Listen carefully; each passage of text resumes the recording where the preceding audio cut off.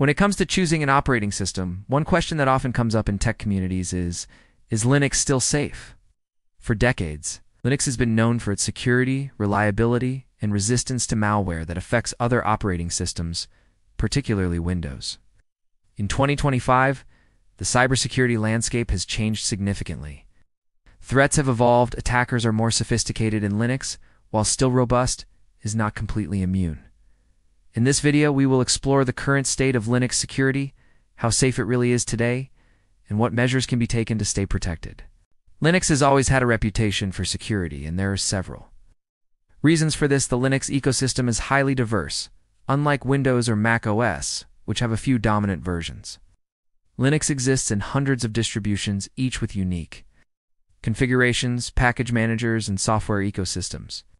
This diversity acts as a form of security through obscurity. Attackers targeting a specific Linux distribution often face obstacles that make it difficult to create a one-size-fits-all exploit. An exploit targeting Ubuntu may not work on Fedora or Arch Linux because of differences in package management, kernel versions, and security modules. Another reason Linux has traditionally been considered safe is its permission model. By default, Linux enforces strict user privileges. Normal users do not have root access, which means even if a malicious program runs, it is less likely to compromise the entire system. This differs from some other operating systems where user accounts often have administrative rights by default, making them more vulnerable to malware and ransomware. Open source transparency is another crucial factor. Since Linux is open source, its code is publicly available, allowing security researchers worldwide to audit it, identify vulnerabilities, and contribute patches.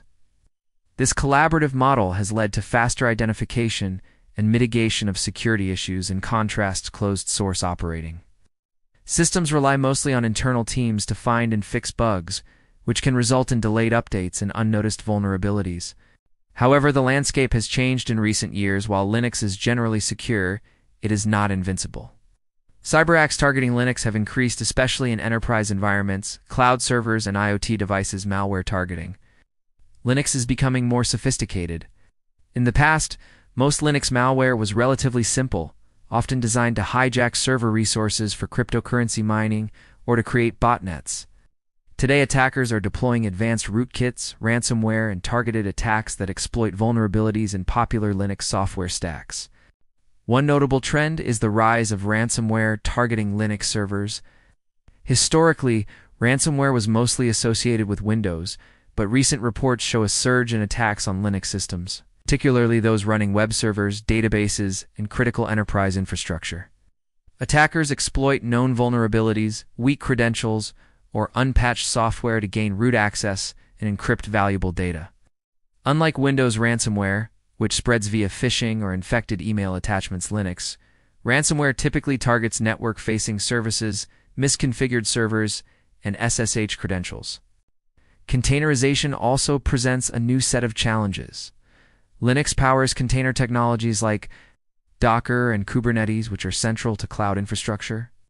Containers are designed to isolate applications, but misconfigured containers or unpatched container images can introduce serious security risks. Attackers have discovered vulnerabilities in container runtimes orchestration, platforms, and default configurations, allowing them to escape the container sandbox and compromise host systems. Despite these risks, Linux remains a strong choice for security-conscious users, but it requires proactive management. Simply installing Linux is not enough. Regular updates are crucial. Linux distributions frequently release kernel and software updates that patch security vulnerabilities. Delaying or ignoring updates leaves systems exposed. Fortunately, most distributions offer automated update mechanisms to simplify this process. Using strong authentication methods is equally important. Passwords alone are no longer sufficient. Implementing key-based SSH access to factor authentication and other identity management tools significantly reduces the risk of unauthorized access. Minimizing network exposure is vital. Many attacks happen over the internet, so limiting the number of services exposed to public networks and configuring firewalls appropriately can prevent a majority of attacks. Security modules like SELinux and AppArmor add an extra layer of protection. SELinux, for instance, enforces mandatory access control policies that confine programs to specific permissions, reducing potential damage from compromised applications. While these modules can be complex to configure, they are invaluable for high security environments, particularly servers and enterprise deployments. The software you run is another factor. Linux uses package managers and repositories, which provide vetted software. Updates using official repositories is safer than downloading binaries from untrusted sources. Many attacks on Linux desktops occur because users bypass package managers and install software from unknown websites, which can include malicious code. Linux security also depends on the user's threat model. For general desktop use, Linux is exceptionally safe. Malware targeting Linux desktops is rare compared to Windows.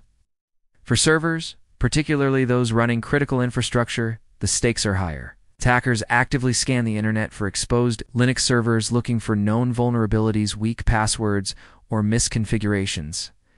In this context, Linux security is as much about proper system administration as it is about the inherent strength of the operating system.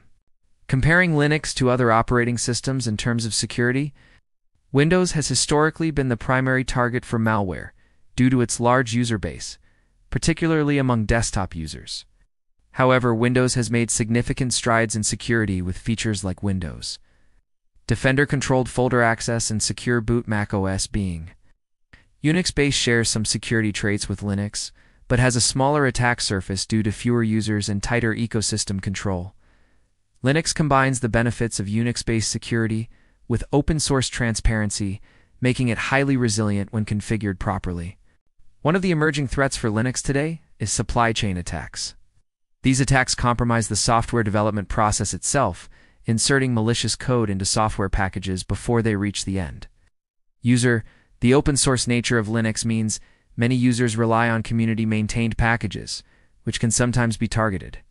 High-profile examples include compromises of widely used software libraries, where attackers inserted backdoors affecting thousands of systems before detection.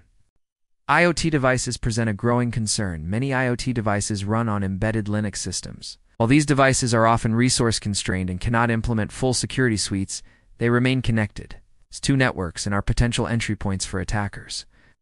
Insecure IoT devices can be recruited into botnets used for DDoS attacks or leveraged to gain access to more critical network segments. Another critical aspect of Linux security is the kernel itself.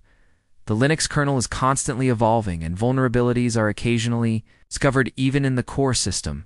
While patches are usually released quickly, delayed updates or running outdated distributions can leave systems exposed. Attackers actively monitor these kernel vulnerabilities, especially in enterprise and cloud environments where the potential payoff is higher. Despite these considerations, Linux remains a preferred choice for security-conscious users, developers, and organizations. Its architecture, access controls, and open-source nature provide a level of transparency and resilience few other operating systems can match. The Linux community continuously contributes to improving security by auditing code sharing, best practices, and developing new security frameworks.